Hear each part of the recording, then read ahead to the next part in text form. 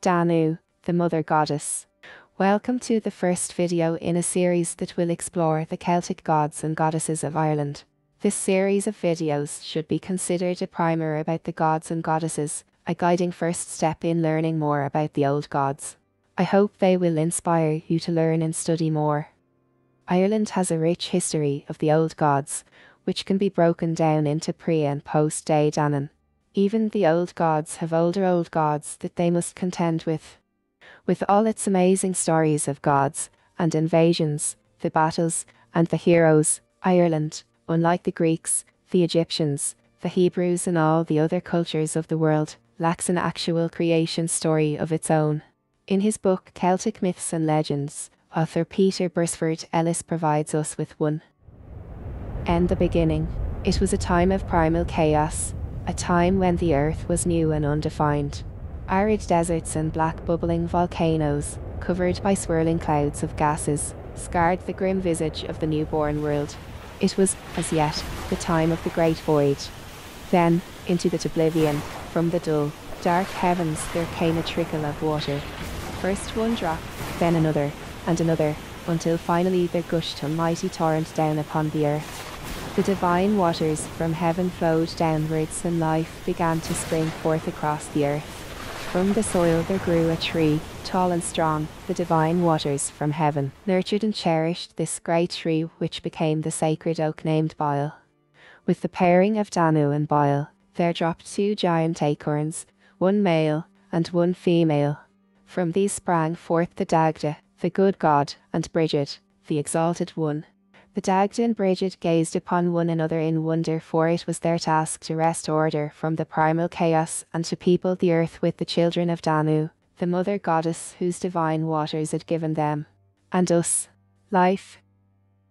I would like to take a moment here and say, in the recorded Irish myths, Bridget is the Dagda's daughter, not a proto-Eve as Peter Ellis presents her in his creation mythos.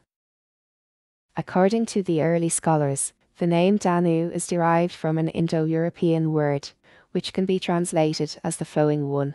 Others believe that the word stems from the ancient Scythian language, meaning the river. Danu is not found in any medieval Irish text as an individual goddess. Apart from the name of the Tuatha De Danann, she has no myths or legends of her own in any surviving medieval Irish texts, but she has parallels with the Welsh literary figure of Donn, whom most modern scholars regarded as a mythological mother goddess in the medieval tales of the Mabinogion. The name Danu is a reconstruction by modern scholars, based on the genitive Danann, which is the only reference to her in the medieval writings.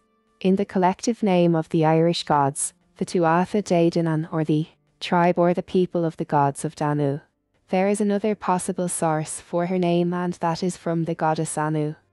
In Irish mythology, Anu, sometimes written as Anan or Anand, is a mother goddess. She may be a distinct goddess in her own right, or an alternative name for Danu, in which case Danu could be a contraction of Dia Anu or the goddess Anu. Marie-Louise Thuestet, in her book Celtic Gods and Heroes, states that there are far more names of gods than there are gods themselves. So each region of the ancient Celtic world could or would have a regional name for the same god or goddess. Danu, also known as Anu, was the earth goddess from whom all life emerged. She embodied the earth, rivers and sea. She offered fertility, abundance, regeneration and nurturing. She is considered the mother goddess of all Celtic gods and mother of the Tuatha De Danann, or those we know as the fairy folk today. As the supreme matriarch, Danu breastfed all the gods, giving them wisdom and knowledge. She was also associated with the earth and wind, being responsible for the agricultural blessings of the Irish lands. In the Celtic world, she was also considered the goddess of the rivers and other big bodies of water. One of the major rivers in Europe, the Danube River, is named after her. There is a Hindu goddess named Anu who may or may not be the same deity as the Irish Danu, but she has many of the same characteristics. Danu is a Hindu primordial goddess. She is mentioned in the Rig Veda to be the mother of the eponymous race of Danavas. The word Danu described the primeval waters that this deity embodied.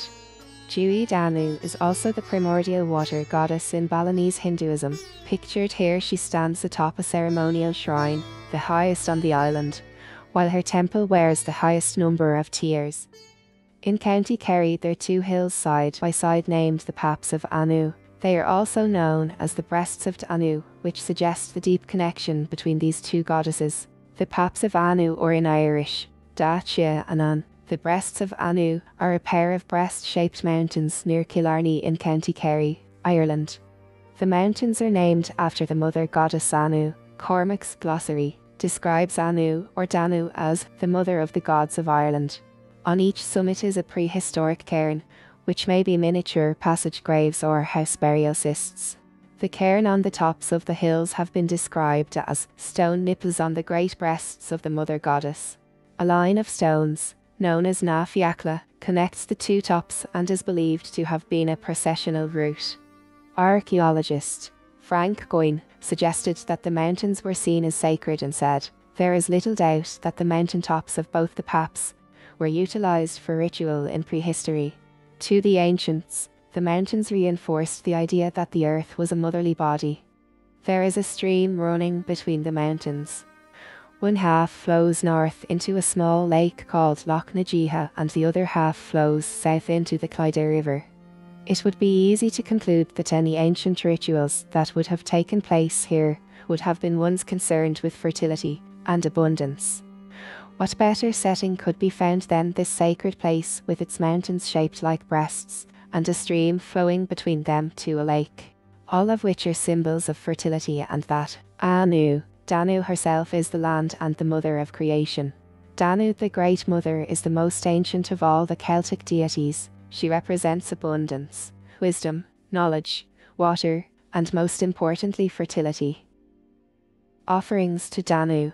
If you have need of assistance in your life from the goddess in the areas of motherhood, fertility, wisdom, or teaching, make a suitable offering, asking for her help or answers to your prayers.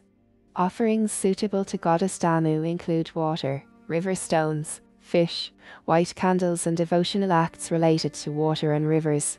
Since Goddess Danu is strongly associated with water, it makes sense to use it as an offering during rituals. After cleansing, pour some water into a bowl at the beginning of your devotion. If you're practicing outside, pour it onto the ground after you have made your prayers. As part of this series, we will create a family tree of the Irish gods and goddesses, and at the head of our tree sits Danu. With each continuing episode, we will discuss another god or goddess and place them on their own spot on that mystical tree. Next time we will discuss the Dagda, the good god.